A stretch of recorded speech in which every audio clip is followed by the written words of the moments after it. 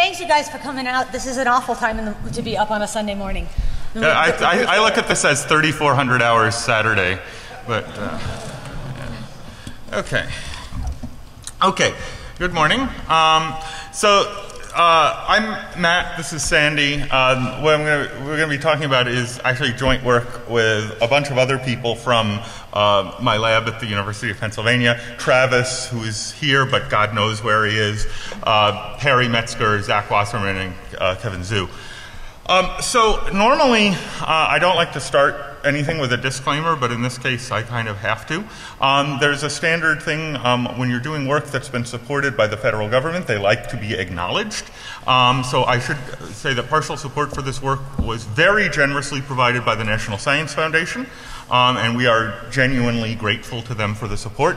They also ask, as part of their standard disclaimer, that I say in any presentations about their work, any opinions, findings, and conclusions or recommendations expressed in this material are those of the author and do not necessarily reflect the views of the National Science Foundation or the United States government. Which we found to be true. Yeah, in this particular case, that is true. Yeah. I am not representing the United States government here. Oh, I am definitely not. Okay. So what we're going to be talking about is some work that we first presented last year, although I'm going to talk about stuff that we haven't talked about before. So involving encrypted two-way radios and how they fail in practice. And my hope is that you can understand what the problems with these particular things are, but more importantly, you can understand more broadly some of the lessons we can learn from this in designing the next system, and maybe in designing secure systems more generally, because I think there are some real general interesting problems behind this. Yeah, so in particular one-way crypto and so on. And by generally interesting, we are scientists, and what we mean by that is we don't know how to do it yet. Mm-hmm. So there's some work to be done. So in particular, the system that we've studied is called APCO Project 25, which sounds, it's a bit obscure.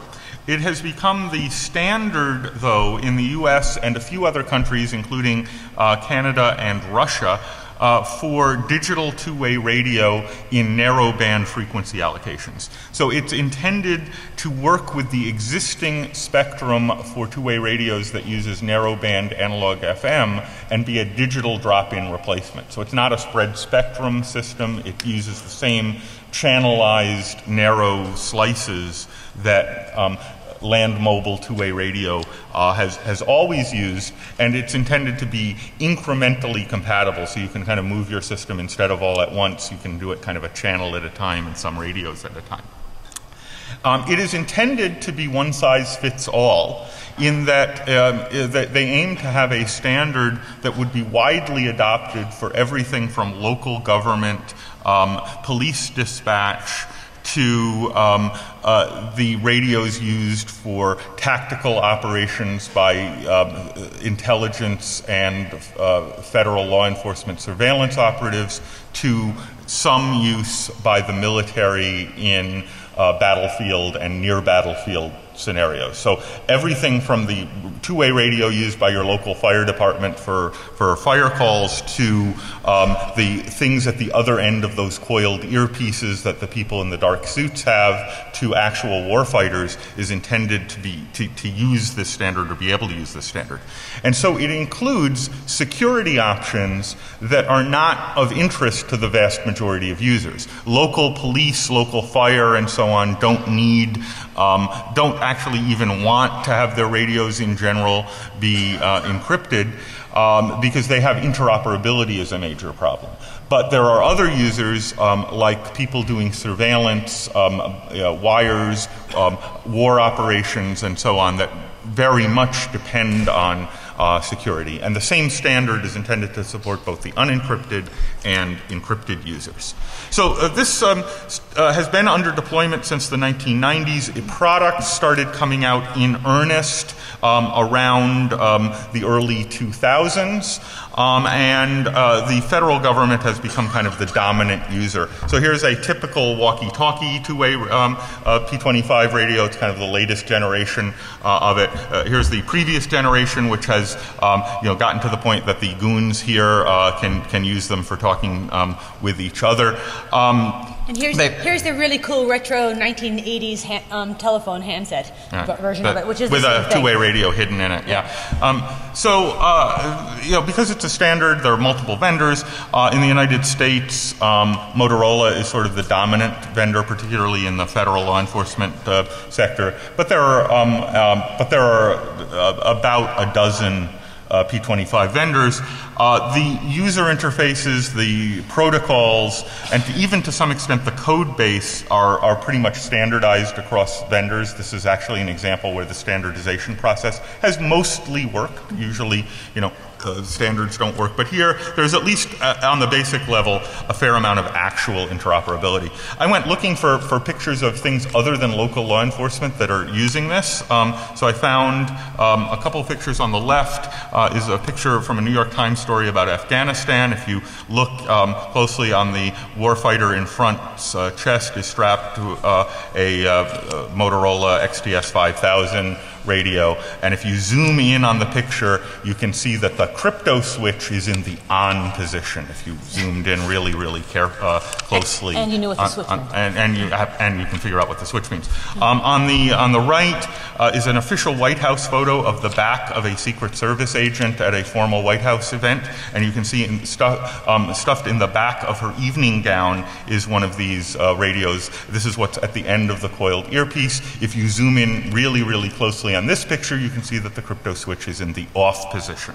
There's a little push-to-talk button under her sleeve, and too. you'll also notice up in her sleeve is the push-to-talk button. So that's what's at the other end of those little coiled earpieces. So the protocol is intended to send traffic over a narrowband voice channel, 12.5 kilohertz channel spacing, or 6.25 kilohertz in the second version of it. Essentially, it's a 9600 bit per second digital channel, with voice being the dominant feature, although not the only feature, using a vocoder called IMBE, and in a later version AMBE, which provides actually surprisingly good quality audio at that bit rate. It's comparable to the audio quality that you get from narrowband FM radio, although it has different properties as it starts to fail under weak signals.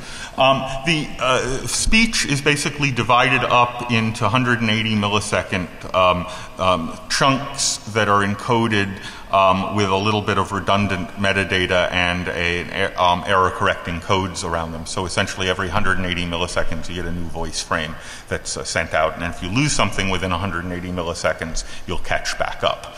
Actually after 2 of these frames, so within 360. It's a broadcast model, so these are called two-way radios, but in fact they are one-way.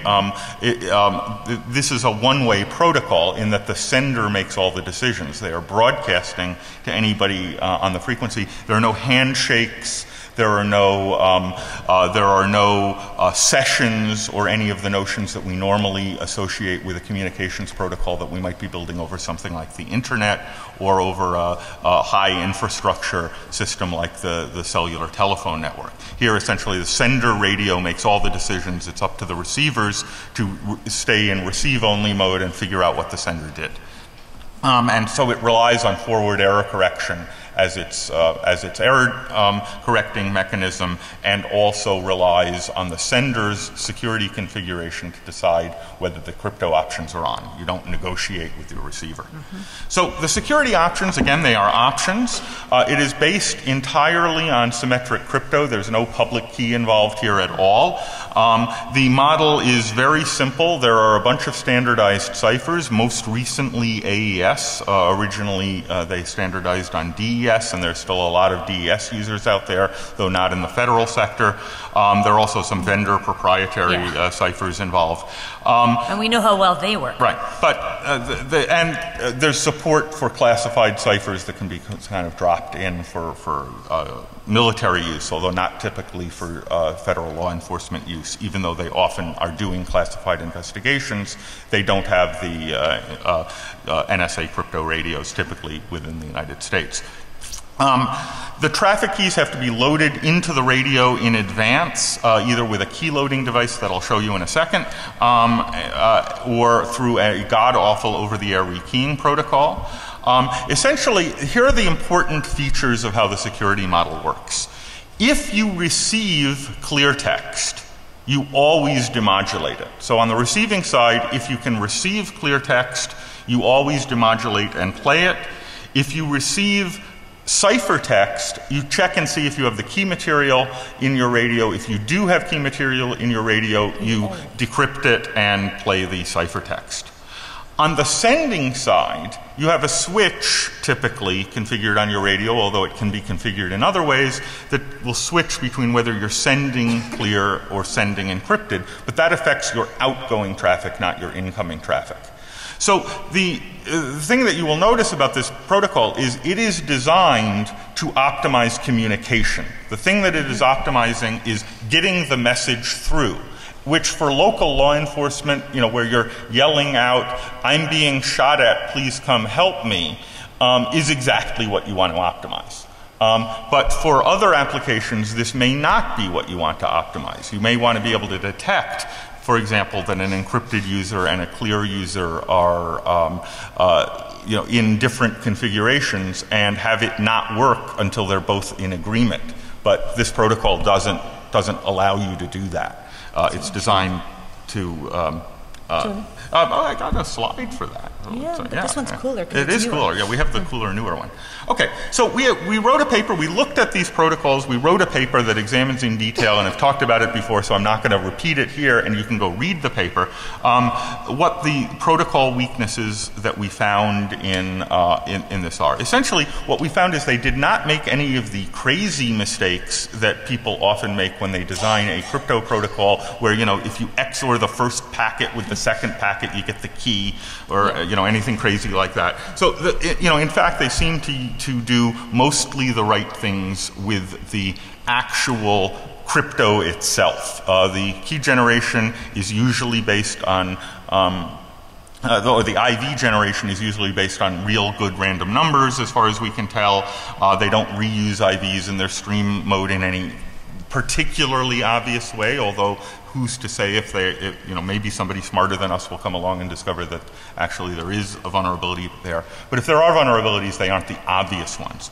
But the protocols themselves are not using standard designs. This was designed kind of for this, and designed by a big committee, and as we all know, the larger the committee, the better the protocol you get. This was designed by a large committee. So there's no authentication anywhere. It's incredibly susceptible to traffic analysis. The unit IDs are sent in the clear even when you're in encrypted mode. There's all sorts of metadata that's sent out in the clear. And we found denial of service attacks that are frightfully efficient. It is much more efficient from an energy perspective to interfere with this protocol than to use it legitimately. By a large factor. And there are some serious crypto usability deficiencies. So again, I'm not going to talk about the details of some of the active attacks that we found in the protocol, even though from a purely technical point of view, they're more clever, because they require an active attacker. And an active attacker at least raises the bar a little bit. So, for example, there's no authentication, so a trivial active attack is that you can do impersonation very easily. Even when you can impersonate clear, you can use the clear mode to impersonate encrypted traffic and introduce false messages or replay messages. You can do that. There's no, it's not even broken, it's just not even in there. Since you can program your radio to display any ID you want, you can just become part of the group. Right. And because it's clear, they will always receive it. Yep. So you're subject to all sorts of active and passive traffic analysis. Every radio has a unique identifier, typically a unique identifier. You don't have to, but in practice, anybody using the over-the-air rekeying protocol uses a globally unique identifier for every radio. The standard says you're supposed to encrypt that when you're in encrypted mode. The standard code base that all the vendors are using doesn't actually encrypt it. And it's not clear whether we were the first people to discover this, but we were certainly the first people apparently to mention it anywhere. There's just there's some crypto flag that's on, should be on in the code that just isn't turned on. Who knows? So what that means is that when people are in encrypted mode, you can get pretty good traffic analysis of who's talking.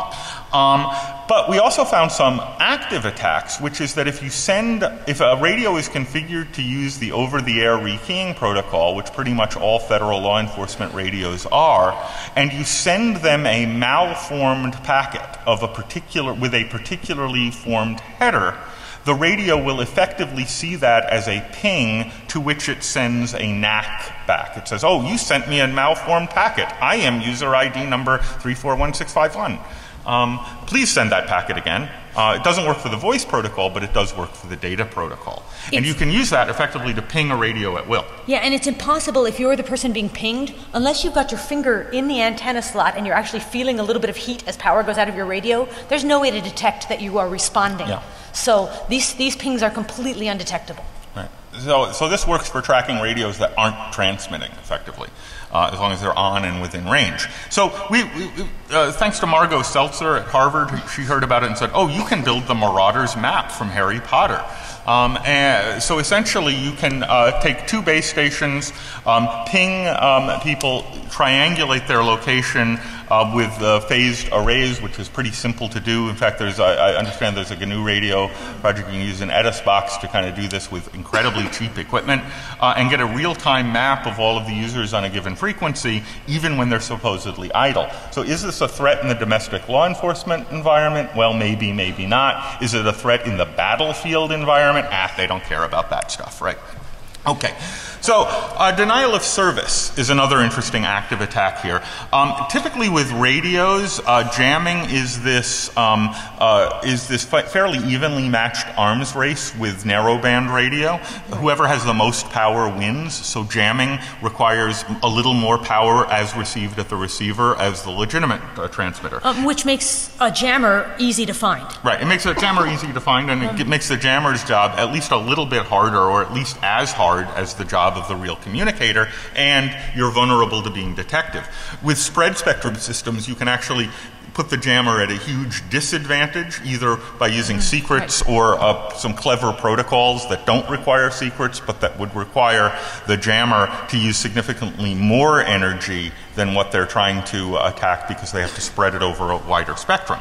P25 manages to invert that advantage profoundly because of the way they do error correcting codes. They got it so wrong. Yeah, so they use error correcting codes, which is good. It makes you more resistant to dropouts, but they error correct subfields of the transmission separately, which is, it turns out, bad. So at the beginning of every 1728-bit voice frame, there's a 64-bit frame that contains actually about 12 bits of real information that identifies that this is a voice frame.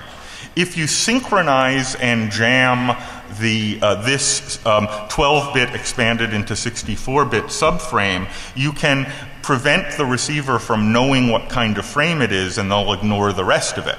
Now, the effect when you do the math is that you need 14 dB less energy than the legitimate transmitter to prevent a signal from being received, because you can turn your jamming transmitter off for the vast, vast majority of the time. So the question is it practical to build something like this? And that's why we have Travis. So we mentioned this problem to Travis, and he said, oh, I have just the thing. The P25 protocols use C4FM, which is similar enough to a protocol used by the TI 1110 single chip radio transceiver, and I can just load firmware in there to recognize the beginnings of the types of frames you want to jam, and then turn the transmitter on. So, I said, "Oh, great, Travis, do you think we could actually do this?" And he, said, "Well, give me an hour." And then he gave us my first jammer. So this chip is used in the there's a device called the Girltech IME. It's either purple or pink, depending on which model you get. It has this chip in it. It's cheaper to buy these things than to buy the chips themselves. So this is actually the cheapest way to get them. There are 2 for $30 because you want to buy them in pairs, and they have a little battery thing, and you get a keyboard and a display and little unicorns and ponies on the box. So you load this firmware in there, and it can do all of the synchronization. So we've talked about that in the past. You'd have to add an external power amplifier if you wanted to do real jamming, which would actually increase the price to more than $15. But so here's a scenario for you. Suppose you know that you're under surveillance and you want to block it in some way. How about building a whole bunch of these and putting the little magnets on them and throwing them on the back of taxis? So, and the other interesting scenario is, can you use this to train users that their encryption doesn't work as well as the clear text? And so the interesting scenario is the selective jamming scenario, where you don't jam everything, you just jam the ones that you can't understand yourself and force them to switch to the clear mode, which is actually trivial to program because you have to read the transmissions in order to synchronize. So you can just look and see, well, what frame type is this? Is it an encrypted frame? And then only jam those. And that effectively trains the users that the thing only works if you turn the crypto switch off. And I can give you examples of this. So again, the problem with this is that it's an active attack, and even though there's Travis and there are these Girltech IMEs, that's probably not a threat today. I mean, give it a week or two, but it's not an immediate threat, and there's still some risk because you are transmitting, and as long as you're transmitting, you can be detected. Right. Similarly, with the active ping attacks, it requires an adversary with a certain amount of infrastructure to do these attacks who's willing to run the risk of actually being found, and this is going to make them very mad at you when they find you. Right. So it's actually against the law. Right. Yeah. It's not just against the law. It makes them mad. Right. So one kind of more interesting question, even though they're not as technically interesting, is how often do they go in the clear anyway because of the usability and the keying problems that we found? So we found a number of potential usability problems. There's poor feedback about the crypto state. Only transmit crypto is controlled by your switch, so you can't tell what state it's in by the behavior of your communication. The switch has no effect on received audio. Clear signals always get accepted when you're in encrypted mode. Encrypted signals are always accepted if you have the key material when you're in clear mode. So a clear user can happily interoperate with an encrypted user, and they just don't get any feedback about what's going on. Now, the second thing is, if you look in the manuals for all these systems and what all of the users and system administrators of these systems have been told, which is that for maximum security, change your keys. Yeah. Right? Don't we tell users to change their passwords frequently? Right. So the same idea. Well, change your crypto keys, because if you are if you're an agent of some federal law enforcement agency, let's pick one at random. Let's imagine you work for some bureau of the federal government that conducts investigations. I won't single any of them out. The agents do not get captured over enemy territory very often, but their keying practices are designed very much to make captured radios not be useful for very long. But the effect is that the over-the-air rekeying protocol has these unreliabilities built in, where effectively what it does is erases your current key and then tries to get the new one. So what happens is that every time you rekey, people end up without keys for a little while. So I'll tell you a story. One thing we did in the going on 3 years now that we've been conducting this investigation. we have built a taxonomy of how many times we've heard them say X or Y. And I cannot tell you how many times after a particular day of the month, one particular agency says, "Oh fuck, the rekeying didn't work." Right. And the other thing that we often hear as the first transmission that we hear in the clear is, "Okay, I just rekeyed." Yeah. Or somebody giving somebody else instructions on how to rekey, and then us hearing both of them. Right. So, you know, if you go back to the academic literature, you could there was a great paper. It is required reading for everybody. Your homework after you leave this is go get Alma Witten, Doug Tygar's 1999 USIX paper, Why Johnny Can't Encrypt, where they looked at PGP and, you know, and tried to figure out why people aren't using it. And, you know, basically they found a long list of usability problems for crypto protocols that you should avoid. This list was apparently used by the P25 designer as a checklist of how they should design their protocol, because they made all of the mistakes in Witten and Tygar's paper are in there. There's no feedback to the user. The usability, getting the crypto working isn't tied to the user experience. There's little chance to notice or help. So let me just give you an example. Here's the Motorola XTS 5000 radio. Here's its configuration in the clear mode. Here it is in encrypted mode. Here it is in clear mode. Here it is in encrypted mode. You can certainly see the difference. The difference is... Then if we go back to our original picture of... Yeah, we zoomed in on these pictures. And look where their radios are. How are they going to tell anyway? Yep. Yeah.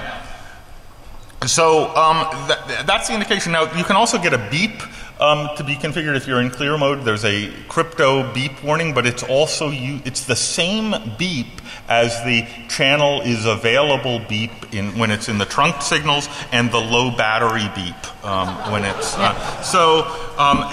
often, you know, people just are changing their batteries constantly to get rid of the beep, and if they're in the encrypted mode. The trick is there's this little symbol. A 0 means one state, and a 0 with a slash through it means the other state. There is disagreement among the user community about which means which. So back up to here. Yeah. Okay, what does that mean to you?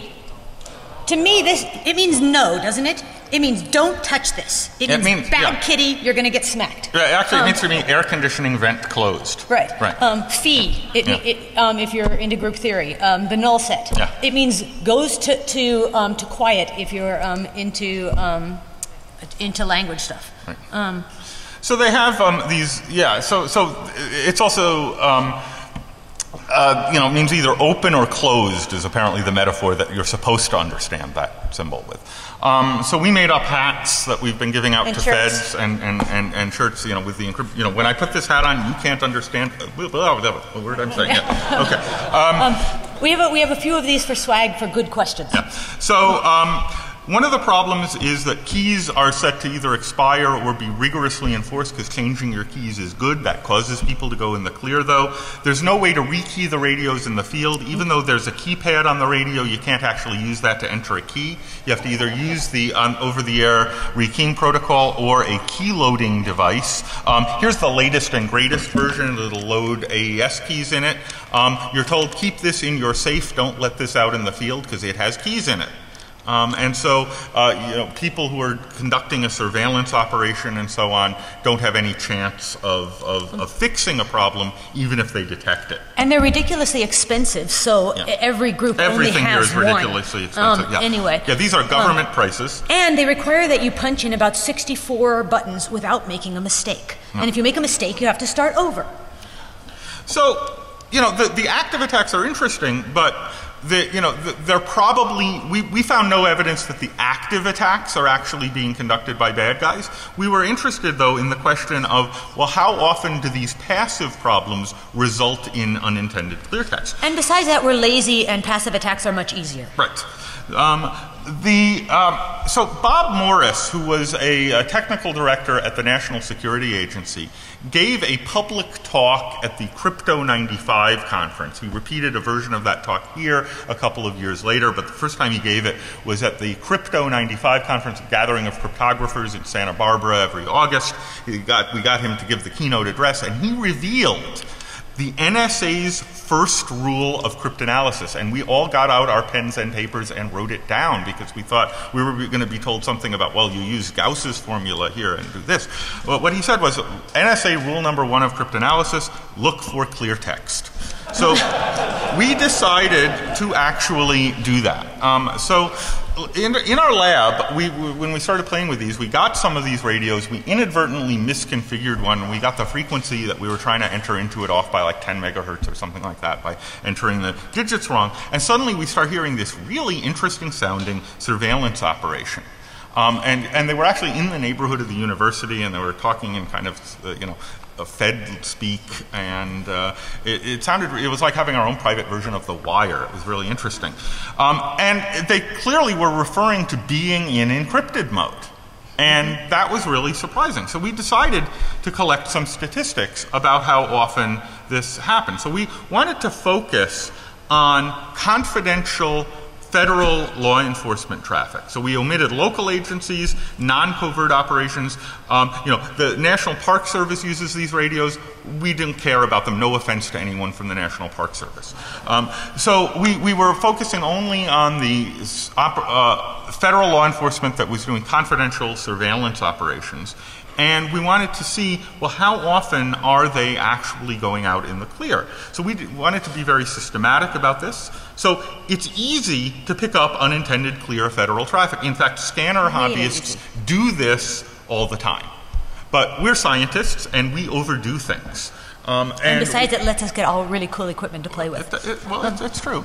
But so we wanted to ask, well, really systematically, how big a problem is this actually? How often does this happen?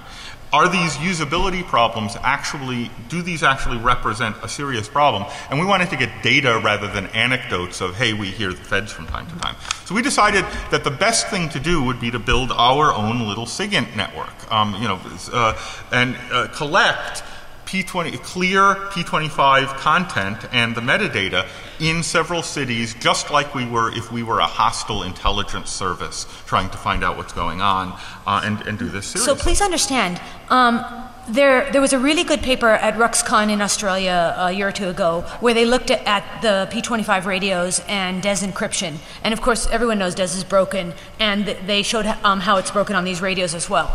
We did not bother to look at the crypto. If AES was broken, we have other problems besides these radios. And we didn't have to. And why should you do any more work than you have to do? Right. We were just looking at clear text. Right. And even though we have Travis's camera, we don't want to use it. Right. Not outside of the lab anyway. Right. We don't want to actually cause them any more harm than they've already got, because just the pure passive attacks are bad enough. Or we wanted to find out at least how bad are they.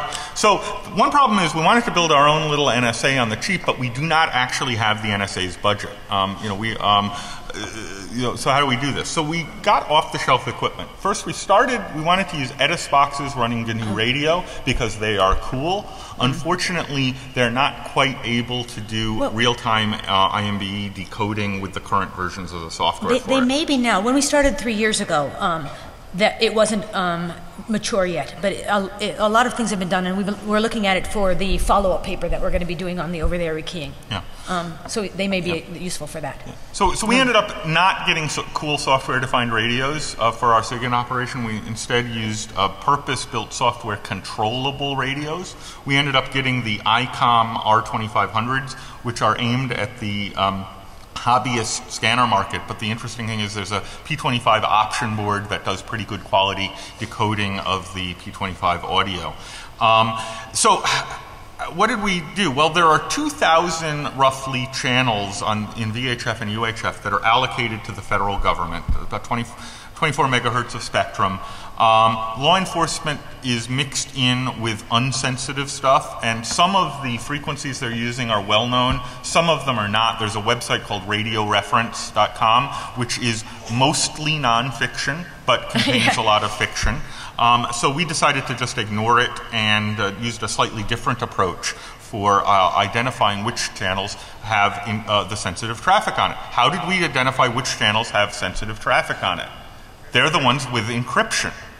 So we found the frequencies with encrypted traffic on it, and we basically identified candidate frequencies for sensitive stuff as what those were. And then we deployed a network of these R2500 receivers running, tethered to computers, running software that we built to collect data in a systematically and analyzable way in a variety of unnamed cities that we cannot tell you the identity of, because we don't want to actually be rated. Well, we don't want to reveal information about who is sensitive, who is vulnerable to this. Although everyone is vulnerable, we know that they are vulnerable in certain cities that we are not actually allowed to tell you because of our institutional review board rules about human subject data. So use your imagination about what cities and might be so to recap, the equipment you need is one radio capable of doing P25, and they're fairly inexpensive. About $1,000 with the plus, including a netbook computer. Yeah, one netbook and a little bit of really crappy C code. Yeah.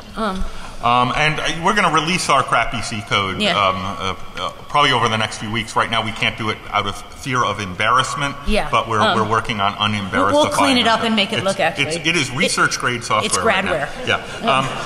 Yeah. Research grade. Yes. So what did we do? Well, we collected all of the clear text audio and metadata and all of the metadata on these channels.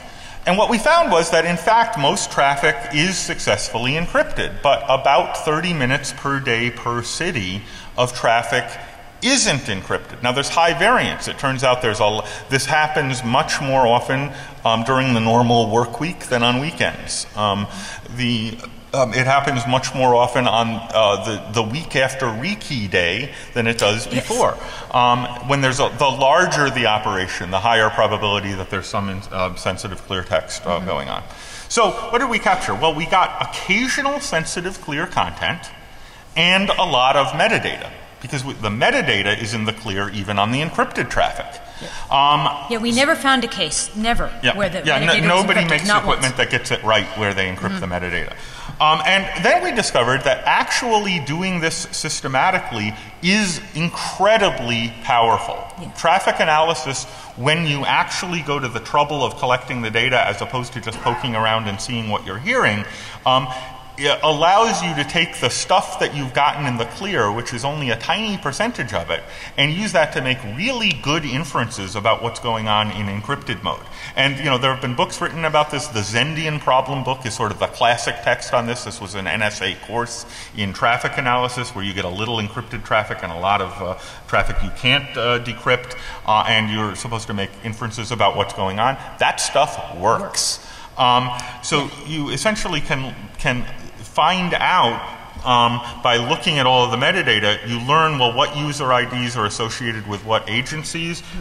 We discovered that one agency that we will not identify, we found a list of offices of this agency, and each office of this agency was numbered. We found out that number was embedded in the user IDs that they have, so we can find out which office is actually doing an operation by looking at their IDs. And since they sometimes list the employees of various offices, then you find out who. Yeah.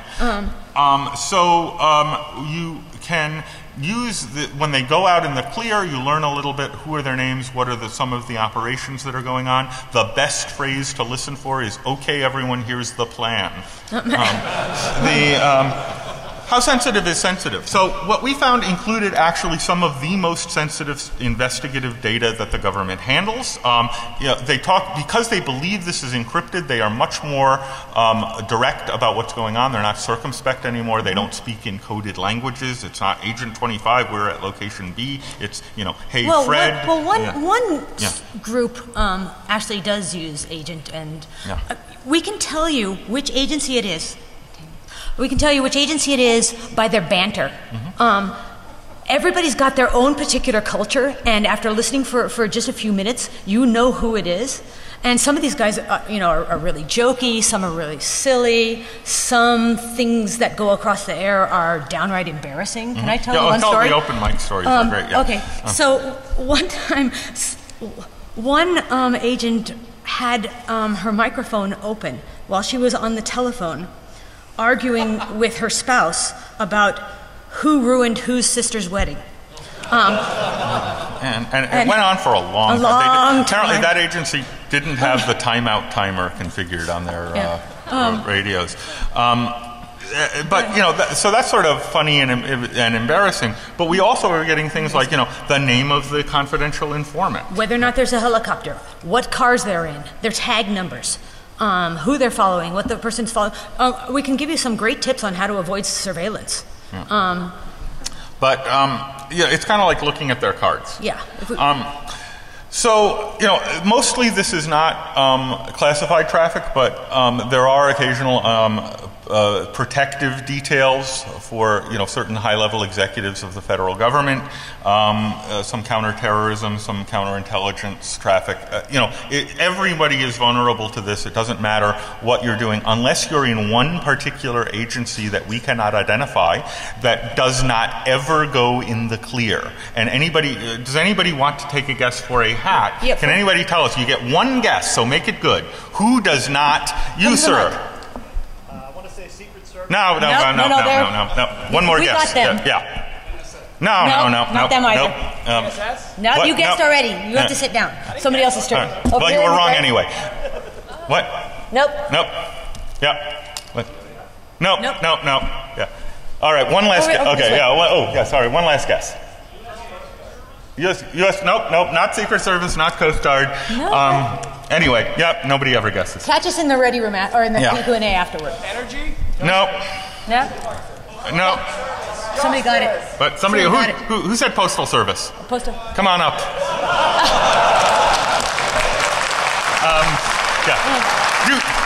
Do not mess with the postal inspector. They are everywhere and they're invisible. On the flip side of how funny or boring some of the stuff we've heard is, some of it has been scarily sensitive.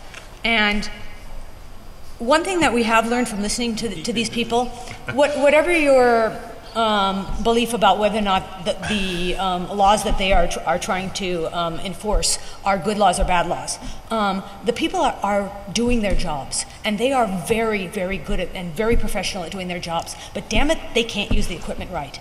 And they can't use it right because it's designed in ways that make it difficult to use. One of our people working on this hadn't been playing with the radios for about 3 months, came back and couldn't remember which way the crypto switch went.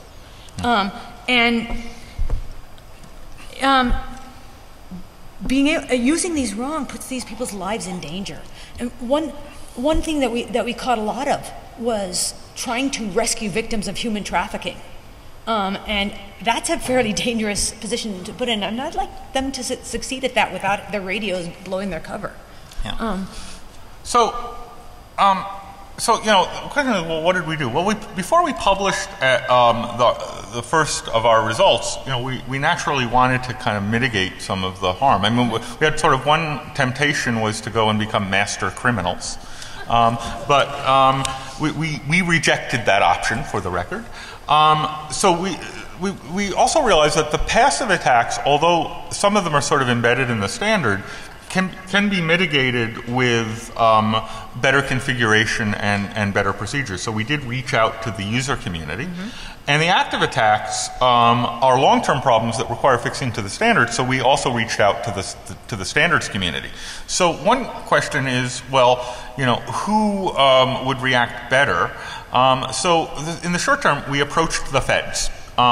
We very politely went to various levels of the different agencies that are having some of these problems, both from their headquarters levels to the local, like, field offices. 5, yep, got it. To the local field offices. And in fact, you know, one of the things we were worried was that we would leave these meetings in handcuffs. But in fact, they understood. Then it'd be all his fault. Yeah. I was led astray. You know, in fact, they were actually receptive and appreciative universusly at all levels. Yes. You know, but they really got it. They really got it, and we've had these very satisfying meetings, and you know, with the right phone numbers to call. And every time we would have one of these meetings with an agency, we would see their unintended clear text drop really rapidly, and then go up to past where it was before after about a week. And so there's something where paying attention to the problem causes it to become worse. We don't understand this. Which we do not fully understand. In the longer term, we've got to fix the protocols and the standards, and that's going to require the vendors and the standards body, the P25, to actually take a good hard look at it. Because it's obvious, for one thing, that they didn't include people like us, people whose research is the security of communications protocols in the design of these. And then when they implemented, it's obvious that they didn't include people like us, people who, professional and amateur penetration testers, to look at this. So they had no idea whether it works or not, but then they went ahead and implemented it and sold millions of them. So the least pleasant 4 hours of my life were at the P25 standards body. There's a microphone, by the way, up here. At the P25 standards body, where they spent the first 3 hours of the meeting explaining all of the different ways in which I'm an idiot. And then all of the vendors pretty well agreed that all of the protocols and products are just fine, and the problem is the users. And so you'll argue with them and you'll say, not being able to rekey in the field is a problem. What if you have to add a different group and you don't have a keyloader? But finally, the only argument we could make is, it doesn't matter whether the problem is the users. You can't fix the users, so fix the usability. Right. So much finger pointing and enjoyment. So I got many more entries for my security excuse bingo as a result of this. I am writing an iPhone app for this. It will be released publicly, so you. Right. So okay. So if you want to play this, there'll be an iPhone we have time app. for 0.25 questions, and then we'll have the Q&A room later. So, sir. Okay. So 0.25 questions. Would you say that? What? No, sorry. So what you described, where you notified law enforcement and the amount of basically the amount of unintended clear traffic went down and then went back up. Right.